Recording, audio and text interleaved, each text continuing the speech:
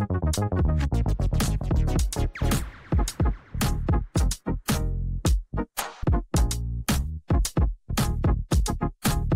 to the Canine Decoded show. Today I have Paul. Paul, I didn't ask you how to pronounce your last name. My last name is Deshawn. I go by Paul Edward most of the time because it's a lot easier to say. So you can find me on either name. So I'm super excited having you today on the show. And we will cover some topics that may or may not be controversial, but we're here to kind of clean up some misconceptions around certain types of dogs. In my last episode, I already talked about shelter dogs, and we're going to dive a little bit more deeper into this when it comes to bully breeds, maybe pits, because of your experience. And then we'll see where it takes us in terms of topics that might be controversial, if we feel like it, to uncover some myths and debunk some myths. Certainly. But before we dive into it, for everyone who hasn't heard of Paul Edward yet, why don't you give me a very, very short introduction about your life, whatever you want to share, and how you came to work with dogs? Okay. So I currently have a dog training business in Massachusetts. I am a competitor in a few different protection sports. Have a fondness for the Malinois, of which I have a handful living in my house at the time. How many? 3. Okay. Are there plans to get more? That's a fluid number. Yeah. Very dynamic. Yeah. Yeah. So I sometimes I'll have like, last year I raised a dog for somebody else. I'll occasionally have friends help me start projects, or I'll help them start projects rather. So that happens from time to time. So it's kind of it's an ever changing thing. I got my start in dogs in the late 90s, early 2000s. And this is where like I'll get into how I got started with the pit bull stuff. I was in my early 20s living in Boston with my friends. We were a bunch of punk rock kids, street kids, just living in these like crammed houses full of people in not the best neighborhoods. And there was always pit bulls around. Some of them were strays. Some of them were dogs that were being fought by neighborhood kids. There's a lot of dog fighting going on in that time in that area. So we would end up kind of crossing paths with these dogs and end up taking them in. Kind of like at the same time, a lot of this centered around being involved in the music scene and things like that. So we'd be like traveling around the country, living in vans, crashing at these houses in different cities. And there was always like, it seemed to be like some mascot pit bull around. Before the pit bull rescue kind of became this popular cause and this virtuous thing, it was kind of like a counterculture thing where you would just they would just kind of be around with people from kind of like the underground culture. At this point, when you started to get in touch more with dogs, did you know anything about dogs, or was it just? Well, this is where I came to learn. And it was funny too. So like, I tell people like the way that I came into this was like super backwards, and it's kind of come full circle, So it's like we would get a hold of these dogs, and that like I have wild stories. Like some of them I won't tell. Like some of the dogs that came from dog fighting situations, like there was like some vigilante rescue stuff that kind of went on back then. Like stuff that needed to happen. Dogs that were like in really bad shape. So like a lot of times like we would have these dogs take dogs in, or just find a dog on the street or something like that, and it was a great idea, and then you get them home and it's like, well, what do we do now? And a lot of this is like the late 90s, early 2000s, so the internet was in its infancy then, so there wasn't a ton of information. So we'd go to the bookstore or go to the library and just grab a book, Oh my gosh. So old time, yeah, so like that you could find about pit bulls. I always encourage people to educate themselves and read up on this stuff, even though it's barbaric. It's a series of books by a guy called Richard Stratton, and they're essentially accounts of dogfighting. Not cool, you know what I mean? It's like barbaric, it's horrifying, but again, like generation after generation after generation of what these dogs were bred to do. I think understanding what it is that drives them is something that people need to understand. So we would get these books, and there would be, you know, this like graphic, horrific stuff, but then there'd be pictures of dogs like hanging from spring poles and playing tug. And we would kind of like be figuring that out as we went, like, well, they like to tug on stuff. So like it was clear that they had this drive, this like biological imperative to like do this sort of behavior. So we would kind of like learn to play tug with dogs. And I'm sure like at the same time, there was sport dog trainers all over the country that were starting to use play as a reinforcer and as a motivator and things like that. But we kind of just found that out on our own, kind of organically. There was a couple of training books that I looked into back then. The ones that were popular at the time were like the monks, those books were kind of popular then. Not too many others. So like the training was kind of minimal.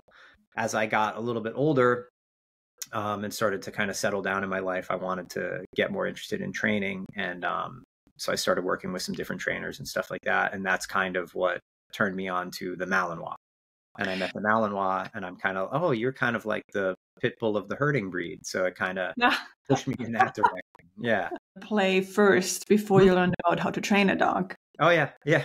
And would you say, isn't that for anyone who kind of gets a dog, adopts a dog, would that be the right sequence? Because I'm asking because a lot of times when we get dogs, the first thing we think we have to train. We have to train to sit, the down. We go to obedience classes before anything else, because that's the first thing. I have a truck, I have to train the dog. Yeah.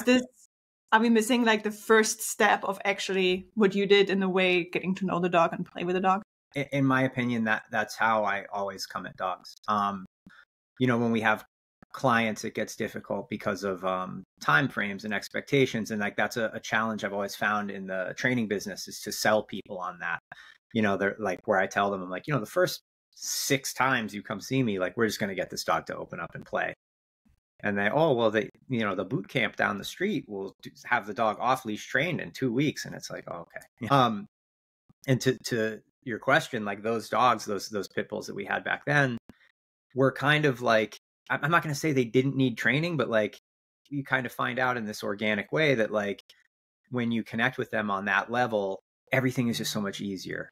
You know, that's the way I kind of come at my dogs now. Like we see like with the internet and everything, you know, I'm borrowing this from Ivan, but he used to say that everybody wants to be the champion of YouTube. Like have the puppy that's like the coolest puppy on Instagram and stuff like that. And when I get dogs, for myself, all I do is play with them. Like that's all I want to do, is build obsession with the game. And from there, it's like when I do have to introduce training, everything goes so quick because we know the way that play kind of facilitates learning. And then I have such a captive audience at that point with the dog that it just makes everything so easy. Like I joke with people all the time. It's like, like maybe I'll teach like a finish recall for competition, but it's like for my competition dog, it's like, I don't need to teach. It's like, I'm just cool to be around. Like I've been cool to be around since you've been 8 weeks old, you know? So that's kind of how I approach it. Like I had a dog that was here for a personal protection client. She was here for a year, from 8 weeks old till she was a year old. And like I joke with people all the time. It's like the first 9 months of that dog's life, all she did was play. That's all we did, you know? And then all the obedience that she needed to go to her home, it's like, we just do that at the end. Like she just needed to play. There's 9 months of play and then 3 months, a little bit of training. I joke with my current competition dog now.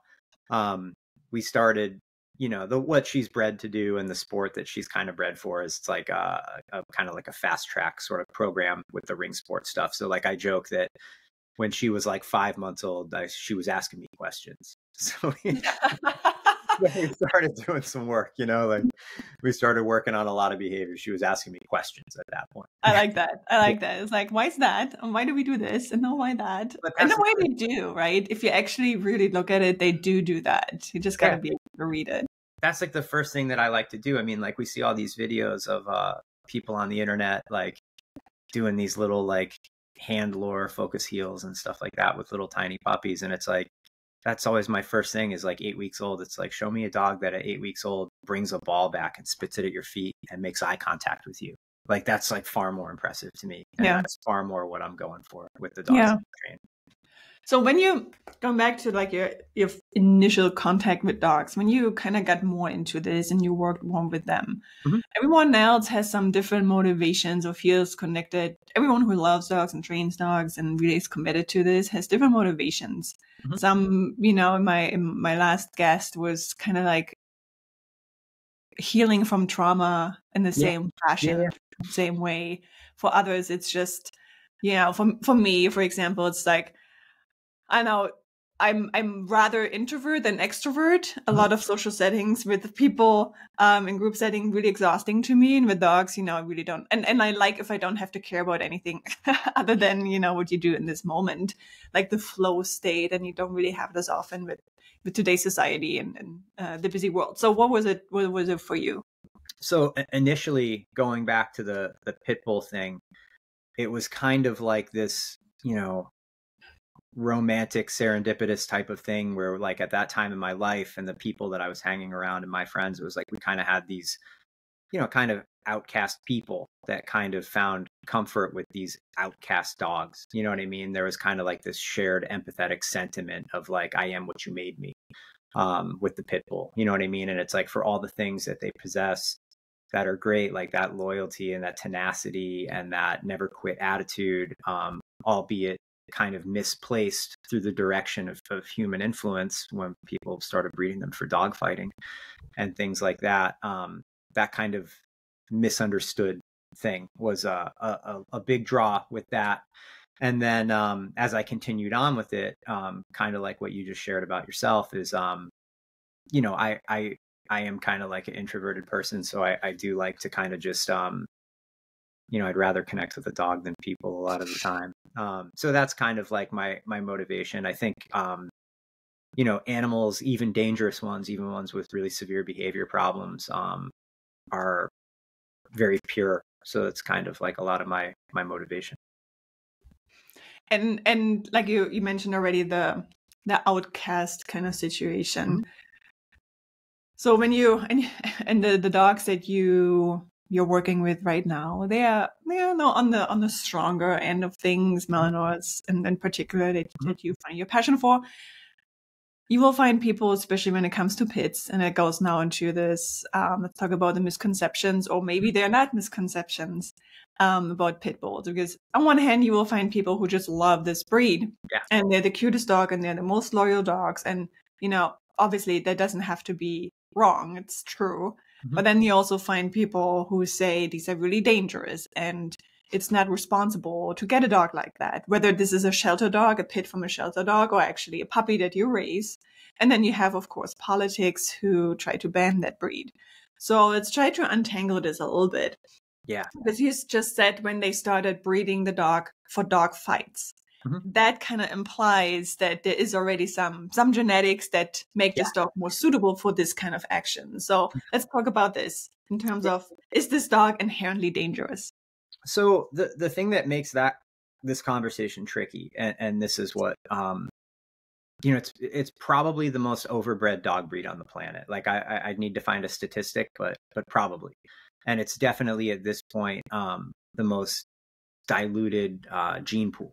Um, Mhm. and so the term pit bull, and then the sort of things that they get attached to, the sort of behaviors they get attached to, the sort of activities that they get attached to, um, are fairly subjective. To me, they all kind of come from the same place. We can go back generations, but there's just different breedings and then different circumstances that lead to different outcomes.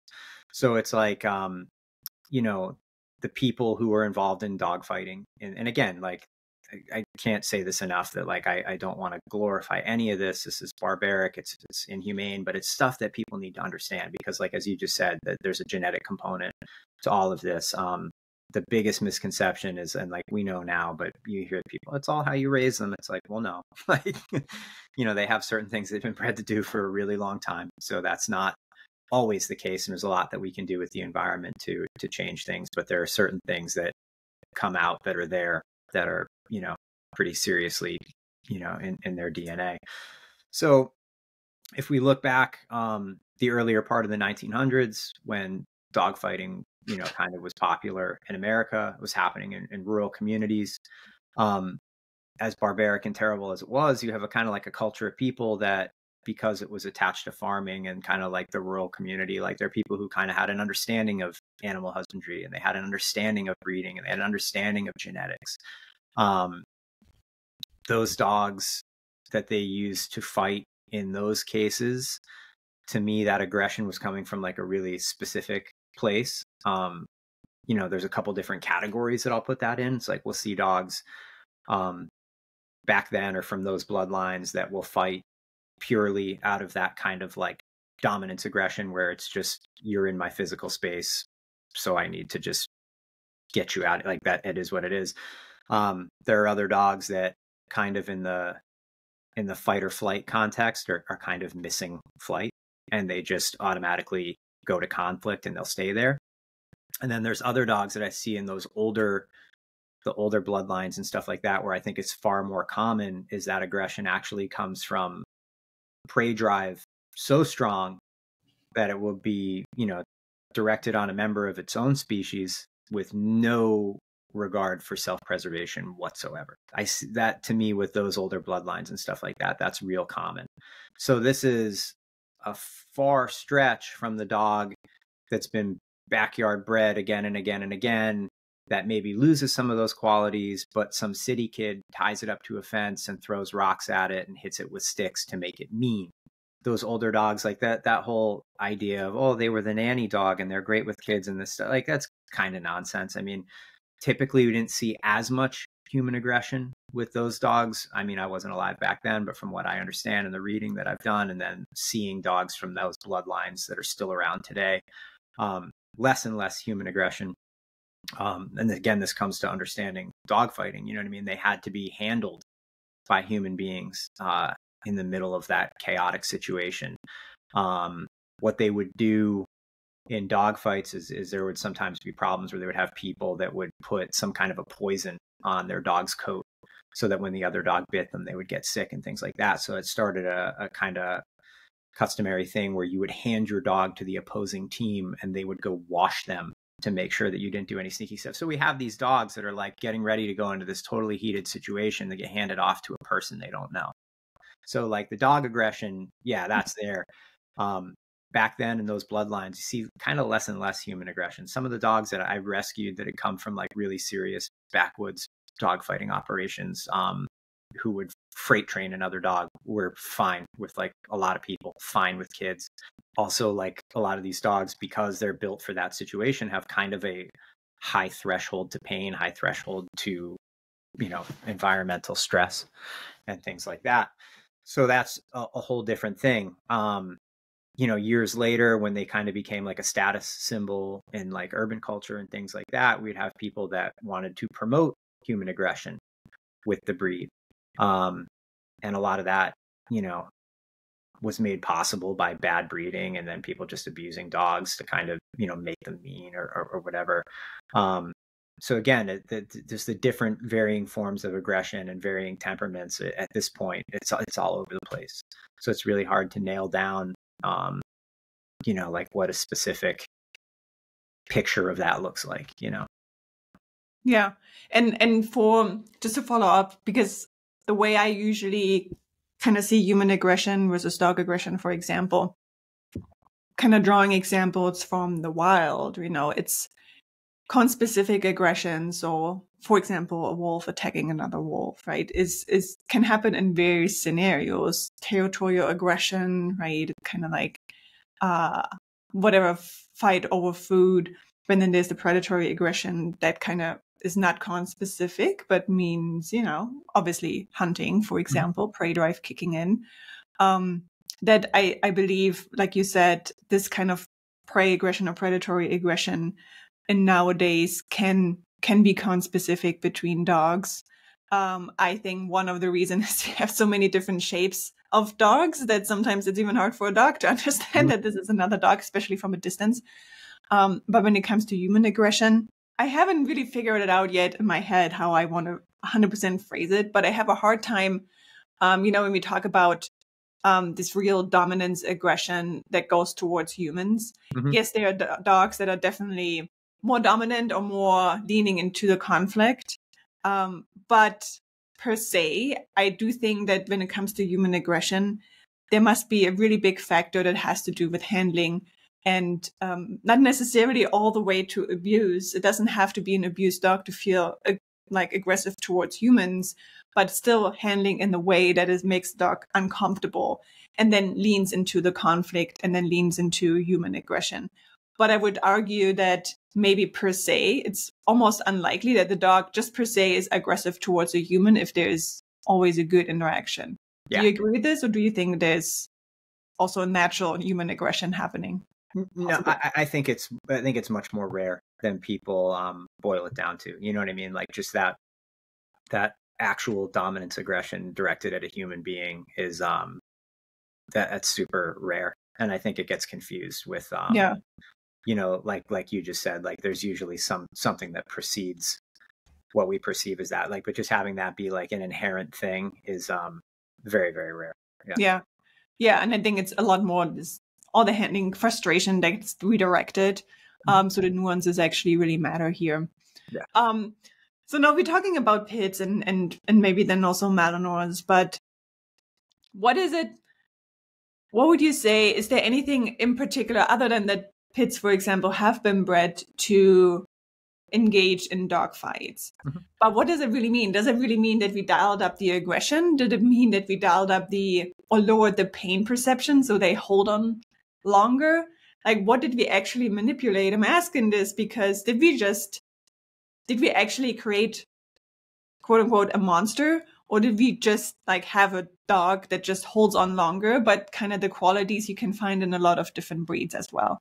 So like when they talk about you know, you hear people from the you know, dog fighting terminology use the word gameness or game dog, and what they're really looking for in the breeding standard is they would look for a dog that would just never quit. Again, like whatever it is that drives them to do this, whether it be like you know, a fight response, like an emotional response to like, you know, fight or flight, and we choose fight, or it be that, you know, like I said, that predatory aggression that overrides all self-preservation. Like they're essentially looking for a dog that would never quit. They would even, you know, back in the day when they were doing these kind of things, they would even, if they had a dog that was losing and they were going to call the fight, they would do what was called a courtesy scratch, where they would take the winning dog and they would hold it on one end of the pit, and they would give the, you know, dog that was obviously losing, probably close to death, a chance to make a ceremonious advance across the pit to approach that other dog one last time. They would grab him before it was too late. And even if that dog lost, in some circles, that would still be revered as a dog they could breed, because again, that dog had no quit.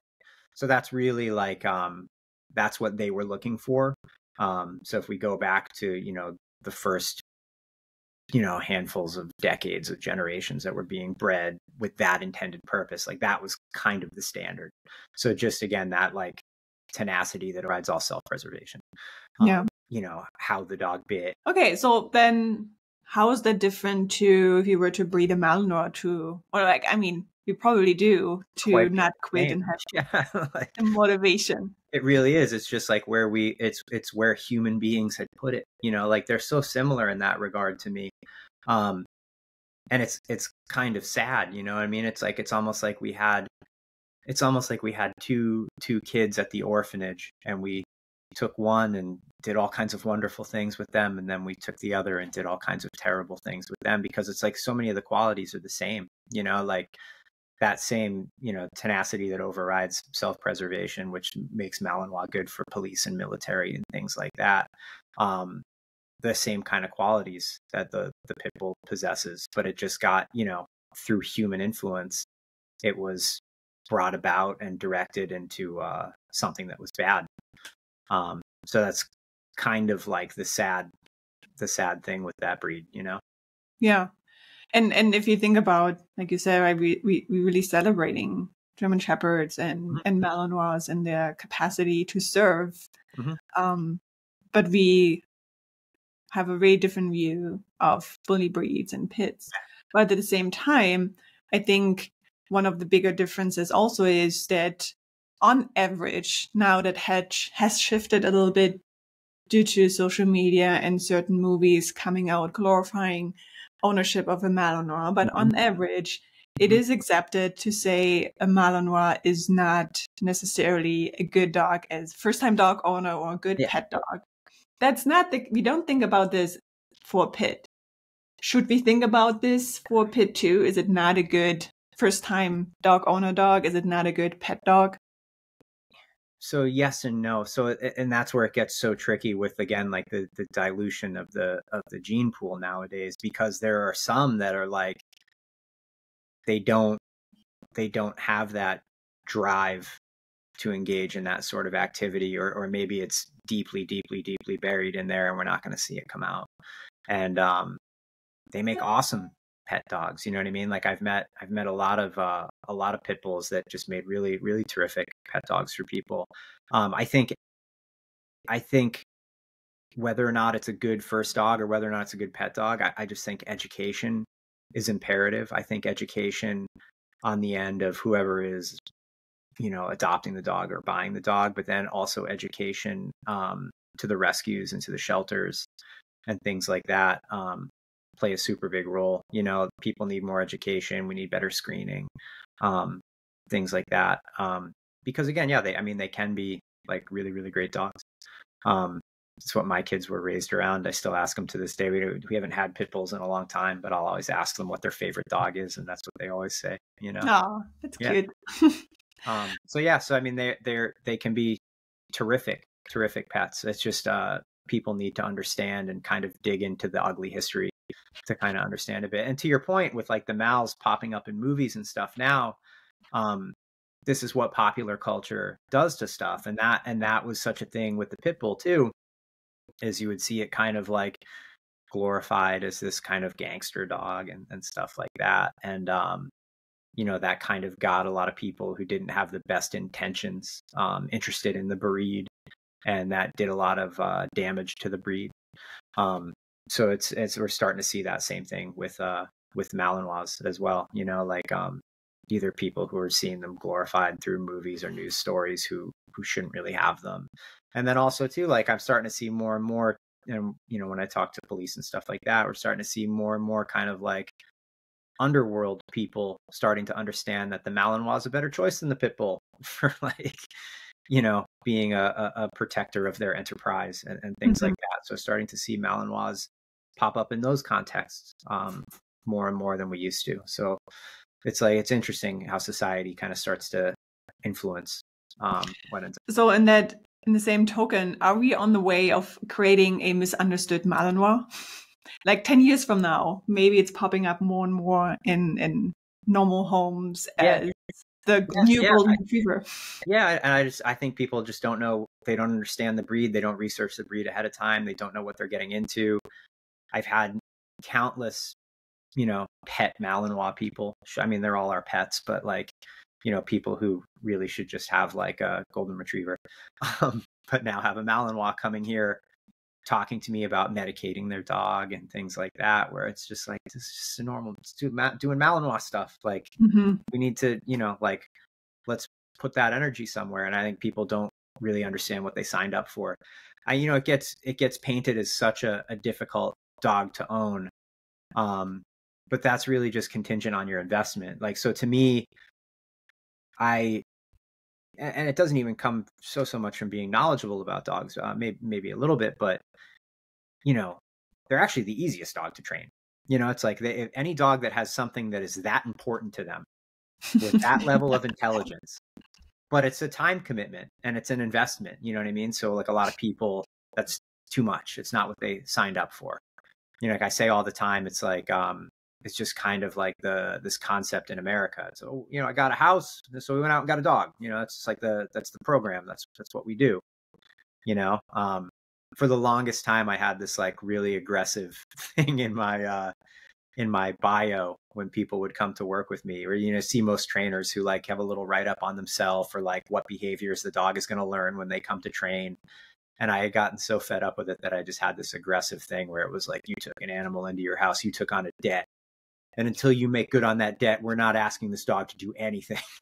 It's rather aggressive because I was just like so fed up. Yeah. Seeing it. And like the Malinois is just like the ultimate example. Like to me, they're the ultimate example of everything, just like how a dog works. But they are the ultimate example of like people needing to be conscious of what they signed up for and what they are committing to. So is there, let's stick with the Malinois for a little bit, but is there, let's say a first time dog owner, right? But really committed and investing time and the money it takes and potentially has the space. Is it then, would you say with a certain level of commitment, everyone can handle a Malinois? With the right commitment and if you have a plan. So like I would tell somebody, and especially too, it's like if somebody wants to get into something like protection sports and maybe they get interested in that and they have this like notion of like, well, maybe I'll just get like a show line dog or like kind of a medium drive dog to kind of test the waters. It's like you're going to regret doing that. You're going to get all the way in and you're going to be like, well, this isn't as fun. So I tell people if you're genuinely interested in that, have a plan. Like talk to some trainers, go visit a sport club, get familiar with the dogs, talk to some people that have them, talk to some people that live with them, understand what you're getting into.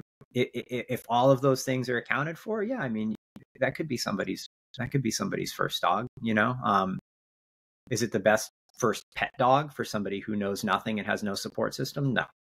But again, if somebody has like a really genuine interest, they have resources, they can, get with a trainer, get with a club, talk to some people, then yeah, I mean, it's doable.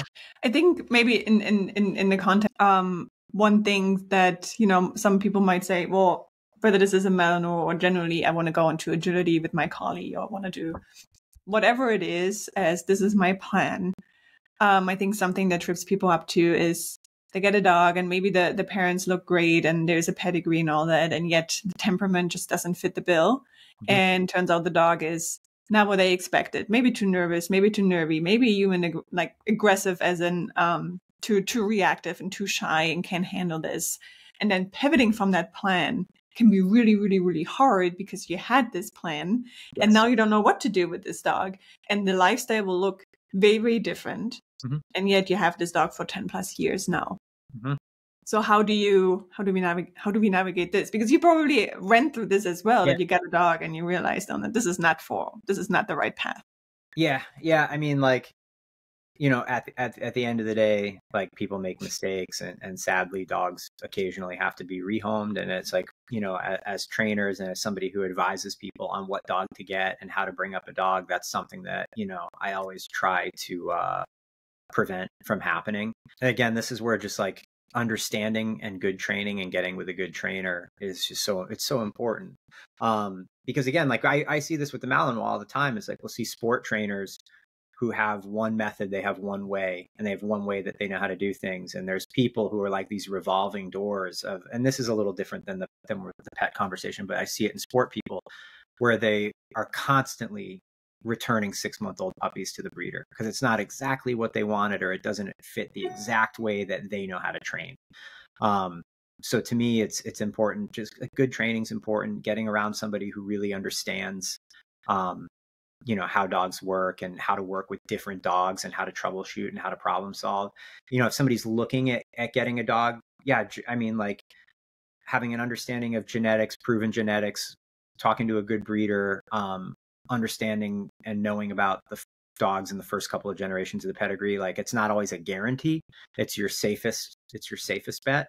But outside of that, just having a good support system. I mean, sadly rehomes happen. I have seen other people who, when the plans change, they say, hey, I still love the dog. We're going to give them a good life. They're going to stay with me. So like, I applaud that. But yeah, I mean, really, again, just preparation and research and things like that can hopefully, give us the best odds in preventing that. But yeah, it definitely happens sometimes. So when let's go to, for example, rehoming or adopting a dog, right? Not just getting from a breeder, not just sport dog, whatever it is. Obviously, there are a lot of mals and shelters now too. Let's say you want to go down that route, but the dog is probably in the shelter due to some behavior issues. Now, if you talk about rehabbing, and this is a very complex topic and really depends on the dog, but you go in and maybe the dog has a very different personality in the shelter and you feel like really hopeful and ready and you want to do good. In terms of rehabbing, two questions here that probably tie together. What role does obedience play in rehabbing a dog? And, if you had to boil it down to just a few activities, what would be something that is the most important thing that may have, because it was lacking or missing, may have led to behavior issues, maybe have led to a disconnect between the handler and the dog, maybe has led to the manifestation of bad behaviors. And now you're adopting this dog and you want to undo things. If you had to rehab 10 dogs, is there something, regardless of the dog, is there something that you would do with all of them? So that's a big question. So there's a couple of, no, it's good. There's a couple of different things I'll look at and a couple different things like boxes I'll try to check. So, two very good trainers, a friend of mine, Jay Jack, and his partner, Chad Mackin, they used to have a podcast together called Dog Training Conversations. They kind of popularized this kind of like concept of the layered stress model. It's kind of like a trigger stacking thing, but like at the macro level. So that's really a great example of the kind of the lens that I like to look at dogs through when I first meet them, and then first kind of trying to diagnose what's going on with any kind of potential problem. So like the first layer in that scenario is kind of like looking at, the dog's, health and well-being, like is all that accounted for. The next one up is the, pulling it up right now, I should know it off the top of my head, but like the lifestyle. So like, does the dog live like a fulfilling and biologically appropriate lifestyle? To me, that's huge. Dogs are, they're domesticated, but like, look at them, like they still exist in quite a primitive way. So, I joke with people all the time how many behavior cases I've fixed by teaching dogs to play fetch and giving them access to raw bones, so the biologically appropriate, so the biologically appropriate lifestyle is huge. Creating clarity with, understanding like, the dynamic between dog and human, creating a language. So it's a huge thing. I mean, it's like we have a species disconnect between us and the dog. So if we can start to establish a language, I tell people all the time, it's like if we dropped, somebody off in a country far away from where they live and they didn't speak the language, there's to be instant panic. You know what I mean? There's no way of communication. So like establishing, clarity and two-way communication with the dog is huge. The minute they have answers to your questions, they start to feel a lot better. You know what I mean? And that also kind of puts us in kind of a role where we're able to give directives and take decision-making pressure off of the dog and things like that. So those are kind of the things that I look at squaring away first, just like baseline health, biologically appropriate lifestyle, and then clarity and communication. And then in actually dissecting a problem that's occurring, we try to get into looking at, how much of it's nature, how much of it is nurture, and then how much of it revolves around like reinforcement history. So that's another big part of the kind of stuff that I'm looking at when I meet dogs like that. Reinforcement history is huge. We have a dog that, they have a couple of bites under their belt, and that has created space for them when they needed space. That reinforcement history is something that needs to be addressed, along with rewiring how they feel about whatever the trigger is. Yeah. Yeah. So when you say, going back to one of the first steps, right, appropriate for the dog in terms of the health and the lifestyle. Mm-hmm. Now, I think this is very hard for a lot of people because we have literally been anchored to a certain picture of what a dog wants and needs. Mm-hmm. And that is being, exacerbated by when you go to a PetSmart and you see the squeaky toys and you see potentially, these nylon bones and whatnot. And that might give you the illusion. It's like, my dog has these problems, but has everything he or she needs. So the problem that I see is not obviously one is, yes, some people just need to, educate themselves a little bit more and invest some time. But even if you do, you still might be led down the wrong path. So how do we overcome this hurdle of, what we think a dog needs and what a dog actually needs? And unfortunately, your first step always is going to be the internet, free information, which is obviously great. But again, I think I haven't really seen a really good source that, might just help, might sound a little bit rude, as in like your dog doesn't need all these little toys, but give it a raw bone, like you said, or just play and let the dog run. So how do we overcome that? Because I do think that there's a lot of misconception of like what the dog really is, especially if they look cute, but they're still a dog, right? Yeah. And this is like the problem with dog training in general is like, and from your background in science, like people will boil it down to like you and I had talked about this before when people say science-based dog training. It's like, well, what scientific approach are we talking about? You know what I mean? Or what scientific discipline are we acknowledging when we talk about dog training? It's the same, like we have a lot of dog trainers who are just focused on behavior. How do I make a dog do X, Y, or Z? I think if there was more trainers who were educated on and put priority on these, this biologically appropriate lifestyle piece and could educate people on what that is, that makes such a giant difference. And I tell people, and it's like what I was talking about when I raise dogs and I just really try to, just focus on play for the first however long of their life. It's, I had like a meme about this a couple of years ago. It's like when you become the window through which they access these like biological imperatives, like then like that's just it. Like, you always have people, that's like a classic thing that pet clients will say is like, well, he just doesn't listen. It's like, A, he doesn't understand who you're saying, but B, if you were the person who fulfilled all those needs, you would have a much better leg to stand on. So to me, that stuff comes down to like, and if we get into some of the, ethology stuff, like being a functional predator is such a big part of who a dog is. So how we kind of set up play in that manner, how we set up exploration of the environment in that manner. Yeah. I mean, like I said, the raw bones thing, it's like, when a dog, is bored or anxious or stressed, like they'll revert to like some kind of, untapped biological imperative behavior that is not being utilized because we don't give them access to, or they don't need to do that anymore. So as they take it out on your furniture, or they take it out on your shoes or something like that. So I mean, like that's a huge, like I said, it's like playing fetch and chewing bones and then going off leash in the woods. That was a cool thing I remember Ivan had said a while ago, that I always really loved, that I'm sure he won't mind me sharing, but like, people are talking about getting ready for competition, and everybody has this kind of thing of like, okay, well, a couple weeks before competition, I start dialing back my rewards and maybe I cut training a bit and then I swim the dog a couple times instead and blah, blah, blah, blah, blah. And they have like this, like a taper for like a professional athlete. Like they have this program. And then Ivan kind of weighed in on what he does. And he just said, like, I go to the woods with them with no leash and collar so that I can be like in their space with them. It's like such a beautiful thing to me. It's like, I'm not advocating that everybody go take your dog off leash with no collar.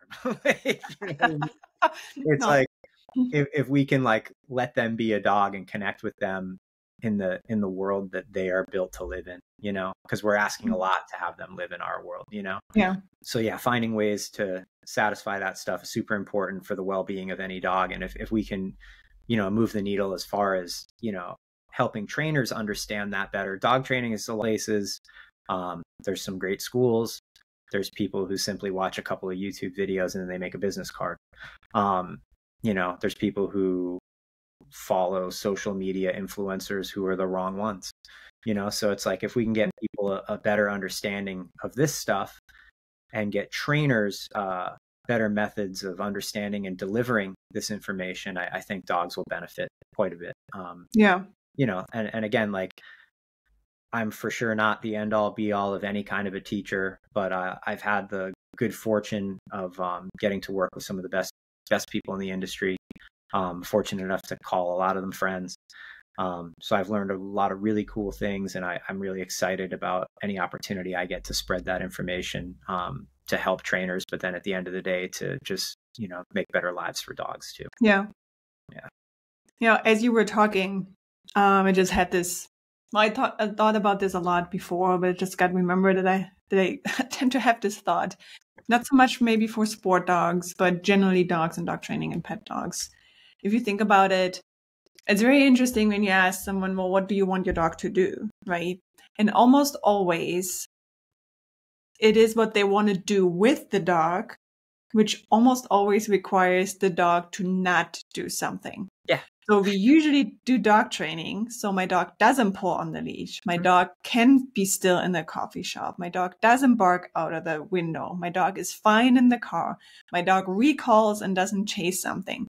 So we kind of set up this environment for dogs. And as soon as they're being born and adopted and go home, they have this list of all the things they're not supposed to do, because the owners want to share time with their dog, which is obviously the right motivation, right? But here's the question. Then the next step is, now we're setting up discussions around, okay, here's all the lists we don't want on our dogs to do. Now we start fighting over what is the right methodology to teach them not to bark, not to pull on the leash, right? And then we drizzle down into pure balanced. Oh my God, balanced versus pure positive. Yeah. What if we completely were to shift the perspective, instead of saying all these things you do dog training so your dog doesn't do all these things, and completely shift, here's a dog training so your dog really can do all these things, and everything in we layer in later in terms of you have much, like you said, much better communication to tell your dog this is not appropriate. Yeah. Do you agree with kind of this, divide of like what we actually think we're doing dog training for? And would then actually, as a consequence, fall this whole discussion of, again, balanced and pure positive, would this maybe fall apart because there is no ground for this anymore? It's we're shifting perspective and then what really matters. Yeah. Yeah. And to me that's like those, like those labels like bother me. I don't really know if there is really such a thing as purely positive. I mean, it's like kind of impossible.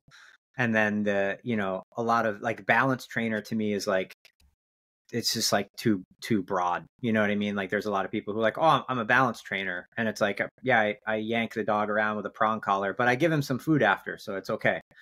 Like I see a lot of that too. Like I think that like if we could have a giant shift kind of like to what I call like thoughtful dog training, where it's like we take into consideration all of the things that you and I are talking about, as far as like the biologically appropriate lifestyle and all that stuff, prior to deciding what the dog can't do. And if those are the first things that we look at, it just goes such a long way to having a more well-adjusted dog. And then, at the end of the day too, with all of that stuff, there are instances where, and I don't want to get anything too controversial, but there are instances where like we absolutely have to tell a dog like, no, you can't do that, especially like I said, with some of these cases where there's like reinforcement history involved, where like a certain bad behavior has been seen as an advantage for that dog in the past. And to me, like our buy-in to even be able to approach that conversation with the dog is being the source of satisfying all of these other things ahead of time. You know what I mean? It's like I tell people, I give the example with kids. I say it's like we have a teenage kid who's like been getting in some trouble and like who needs to have like a stern talking to, like who's gonna come, where's that gonna come from? To be better heard from like a juvenile probation officer or that kid's baseball coach or like that kid's art teacher or something like that. You know what I mean? Like, so I think really like that's just such a way in with dogs. And again, like we can, if we handle all of that preemptively and give a dog access to that kind of lifestyle and foster that kind of communication, we preemptively get rid of a lot of problems before they occur. But when we do have to address problems, that gives us like a much better leg to stand on. And I think it's just really, like I had said, it's a two-part thing of getting trainers and dog professionals to, adopt and understand these ideas a little bit better. and then selling them to the public. And it's hard. We have to create like a shift in the public about getting people generally more excited about dogs. Because again, like we said, like there's a list of all the things that the dog can't do. And there's some franchises out there that specialize in suppression. You know what I mean? Like it is what it is. You know what I mean? They come in, the dog's doing all the things that the dog does because they're a dog, and we've given them no outlet to be a dog. And then franchise training business comes in, nukes the dog into oblivion. Person who doesn't know what they're looking at sees suppressed dog and goes, look how good he is now. Like it's just the whole thing it's kind of sad. So, you know, it's my hope that with more education, more talks like this, that we can, you know, help shift that a little bit. Yeah. In that context, maybe in terms of let the dog be a dog, and circling back to our initial conversation about dog bites, let's talk about biting in the context of fight, in the context of tug of war, and or play in general, right? So dog bites, everyone is like, uh-oh, red flag, my dog can never bite, right? And almost as a consequence, for very powerful dogs, we hesitate or we shy away from really getting into a good play because out of fear that it might, and it can happen, right? Escalate to a point where there is the redirection and potentially a hand gets bitten, right? Not to say that even like, I mean, I have gotten bitten so many times by Anya, probably my fault because my targeting is just not good. Or her targeting is great, but my whatever. But there's this is one thing that for me is like the neurobiology of bites, and I don't think a lot of research has been done, but it is very, very interesting because some dogs, they just want to bite Malinois, for example, right? So going back to this breed, and I remember talking to Michael Ellis about this, and he mentioned a situation where he saw a dog bite in bite sleep or whatever, and you could literally see something changing in the dog's face and eyes as if this dog is on drugs. So clearly something happens there, which is incredibly rewarding, right? And what is your take on like the role of tugging as a pet dog, as a sports dog, doesn't really matter, right? Depending on if the dog wants it. And can we kind of take that game, can we master that game, and can we shift how we see a dog bite instead of saying all bites are always bad, never bite, never, always, you know, the bite inhibition thing. Like you got to teach your dog from the very beginning, bite inhibition. And rather than that, just saying, this is what you can bite, the same with the raw bone and really chewing on it, right? So let's talk about dog bites. So like, you know, there's a bunch of different ways that like we can approach play. And again, like one of the ways that I like to think about it is a lot of play mimics sort of like certain parts of the predatory motor sequence. And we see certain dog breeds that were, you know, selected for either an emphasis on or an absence of certain parts of that sequence. And that kind of influences a lot of the ways that they play. You know, when we talk about, you know, that like, you know, grab, bite, kill, bite, possess kind of thing, you know, again, it's like something that the dog is programmed to do, you know. There are certain dogs that like are so heavily selected for that, whether it be for their working discipline or whatever reason, that we really like need a place to put that. And again, it's a huge part of their function. So when we start talking about like this bite inhibition stuff, like it's just, to me, that's nonsense. You know, like the idea, like we'd hear this all the time, and like the myths that used to be around years ago were hilarious. It's like, don't play tug, it'll make your dog mean. Or if you play, my favorite one is if you play tug, you can never let them win. And they think that they can dominate you and stuff like that. It's like, no, like I think, and this kind of, you know, like I'll give a nod to Ivan for this one. And, you know, like I graduated his TWC program. I was one of the first groups to go through it. Is like, he makes a really clear delineation between what's a game and what's an activity. So it's like when we start to set tug up like an actual game, a game has an objective and a game has rules, you know, and that to me, that's like a perfect venue to start introducing rules and cooperation. And then again, like if something happens where, you know, the dog kind of gets fresh and doesn't respect the timeout in the game and wants to like give a dirty bite or something like that, we now have a venue to address that where the dog is already feeling good, where we're already being cooperative, right? So it's just like the whole thing just it works synergistically. It's perfect. Like we have a great leg to stand on to tell the dog, no, you can't do that. If they get stressed by us telling them that, we have this game where we can bring them back up again. And again, rules and cooperation. So like I'm not joking when I tell people ask me like, like what's one of the ways that you deal with dogs that do resource guarding and stuff like that? Teach them to play tug. Like teach them to understand a cooperative game where we have trust and they understand that I'm not always trying to take something from them, and that we can cooperate. So to me, it's like, it's one of the most valuable things we can teach. And not every dog likes to play it. Like most every dog will still chase something. The tug thing is a little bit trickier with dogs that are not super comfortable, with dogs that don't have trust yet, when dogs that have like more of a defensive edge, sometimes we have to be like really careful of how we approach that game. But I think it's just like, it's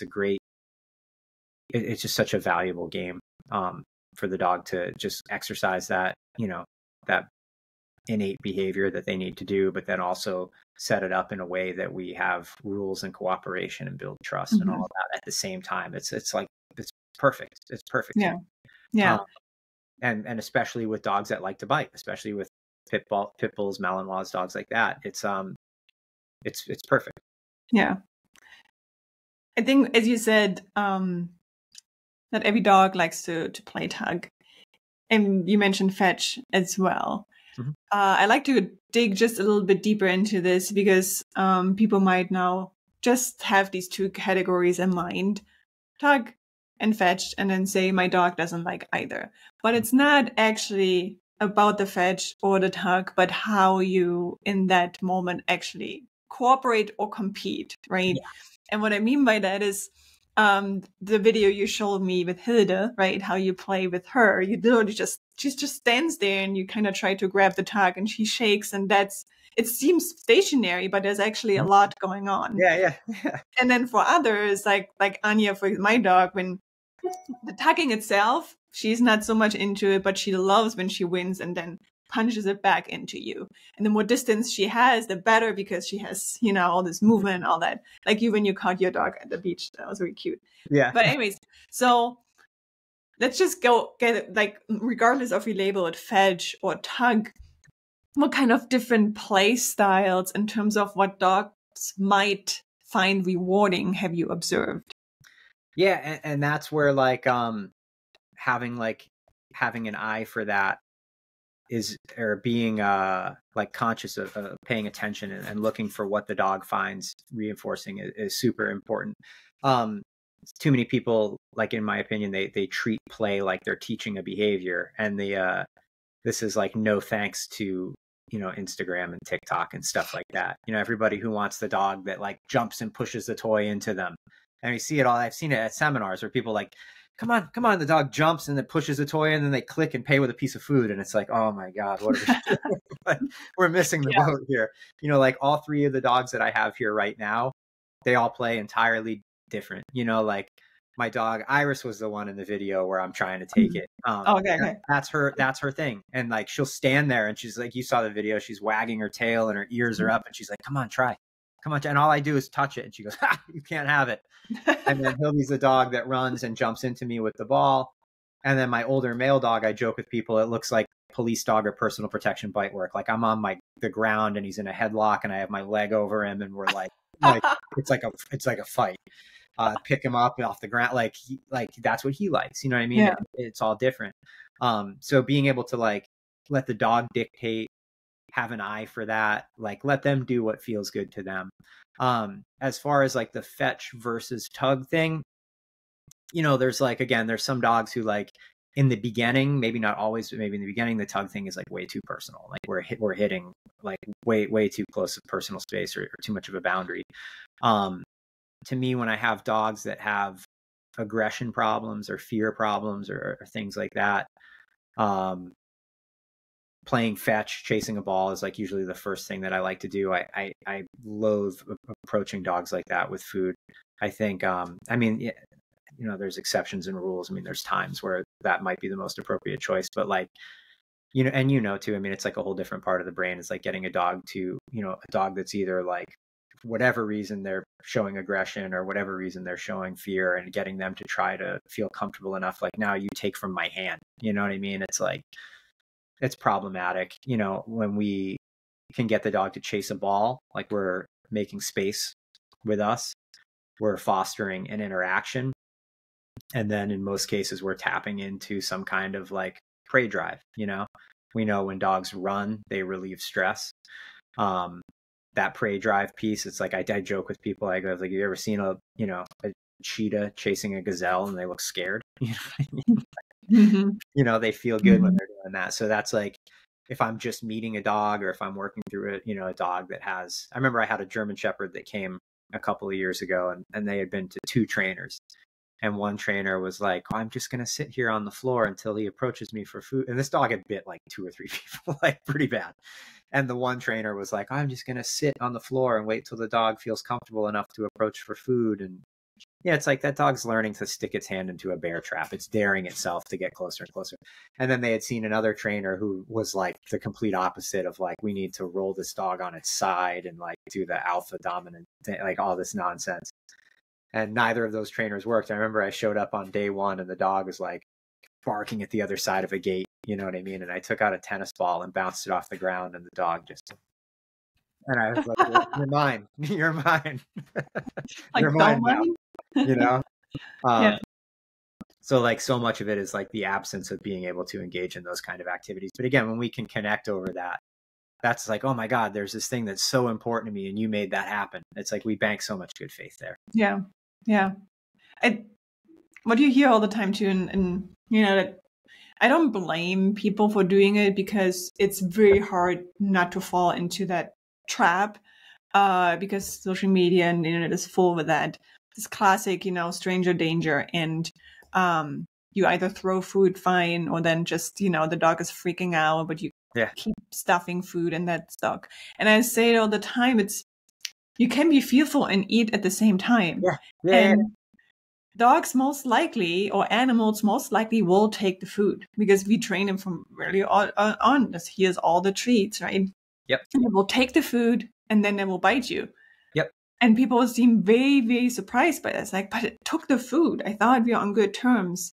And that's where I usually really hone into, understanding the behavior from what really happens in the brains. That they can overlap. And there is really no reason for a dog to not be skeptical just because you gave a piece of food. Mm-hmm. And understanding what makes some. And the funny thing is, we can draw parallels to humans and kids, but somehow we keep forgetting doing it in certain times, because especially with kids and you see this, you can read up on like human psychology and trauma and PTSD with kids. Before the kids opens up to really talk about what was traumatizing, you make that kid play with that person games. They have to connect first. They play. The therapist, brings all the coloring and whatnot. So the kid is in a completely different mind space. Yeah. And then we'll start talking. And now the dogs don't talk, but they at least will play and have like a normal conversation in their ways with you. And this is probably like a statement that's much better, coming from somebody like you with a professional background than me. But like, in all the reading I've done and everything like that, it's like the endogenous opioids that are present when we play, they make us feel more safe and flexible and things like that in those situations. A great example, again, going back to my time spent with Ivan, I remember him saying like, giving the human example of like, we were like all in his training building, in his classroom. And I remember him saying like, if this was your first day here and you were nervous, and I came in and I did this whole thing where I'm not going to give you eye contact. So I just walk like this. And I came over to your desk and I just put down a piece of pizza and then I slowly back away. He's like, what are you going to think? You know what I mean? Like, what if I came in and said inside and said, hey, do you want to go outside and throw a ball around for a little while? Like, you're feeling a lot better, Yeah. And to me, the play stuff too, again, like a scared dog will eat. The play stuff for me is like so much more of a better gauge of openness and like and it can promote that feeling as well. Yeah. That reminded me, before I went all heavy on dogs, I consider myself a cat person. So I did was cat through Malinois. That was not smart, and it's still not smart. I'm still working through it. Meaning complete separation. That's my management. Anyways, so I was digging into what can you do with cats, and my research brain was still kicking in, but something that you do with all cats that are shy and that hiding, and you want them to come out. You don't throw food either, because cats are more likely not to take it. You play. And it's the same thing there. What you say with cats is, they kick into their prey drive really quickly with these certain toys. And some cats tend to be very shy in open areas, because it's, they're obviously, cats are predators and prey at the same time. So you play and they feel more comfortable. And that's the only thing you can do, because you can't train dogs. You can't say sit and click and then give a treat, right? So you have to default to something that works and is much more simple. And kind of because we think, dogs can learn and they're intelligent, and obedience, we always default to. Let's teach behavior and obedience to not be fearful, rather than, tapping into what really makes them not fearful. Absolutely. Yeah. And I think that's again, if we can get the training community as a whole more on board with that thought process, then we would do a lot of good. Yeah. Okay, I have one last question for you. Sure. If you could put out one big message that everyone can internalize, maybe something for everyone who has a dog, who wants a dog. I think I mentioned it before. I feel like in America, everyone at some point in their life will think about getting a dog, because that's just what you do. What would that be? What would you want everyone to think about when it comes to dogs? I would hope that everybody could slow down and get interested in dogs, actually interested in dogs and who they really are. I think it's, they're so closely tied to our culture through all the years that they've been domesticated. And it's such an important part of our household and things like that, that I think if people can really just slow down and remember why that is, and all the awesome things that they bring to the table, all the awesome things that they're capable of, all the things that they're capable of learning, how cool it is to see the beautiful things that they are built to do. I think if people can slow down, find time to give that, we'll be quite a bit happier as well. I kind of tell people, there's a saying in the fitness world, there's days you don't feel like going to the gym, but you force yourself, and when you're done, you're happy you went. You know what I mean? I can't ever think of a time where I was in a bad mood and I went out and played with my dog, and that didn't at least give temporary relief, but more than likely gave me relief afterwards as well. You know what I mean? It's such a great animal. So I would just tell people to just, educate yourself on what it is that they need to do, and slow down and enjoy them, Yeah, I agree with that. What I try to emphasize too is, when you do the research, is okay, that it might be that's a little bit too much to ask, right? But get interested. And stay interested, not just now I'm done and I've picked my dog, the breed that I want, but stay interested in how can I do better, and what else? Because 99% of the time there will be something else that you don't know yet and that you can find out. Yeah. All right. Well, that's a perfect way of ending. Thank you so much for coming. I really enjoyed the conversation. Absolutely. We'll do that again. And go play with your dogs now. That's the plan. You too.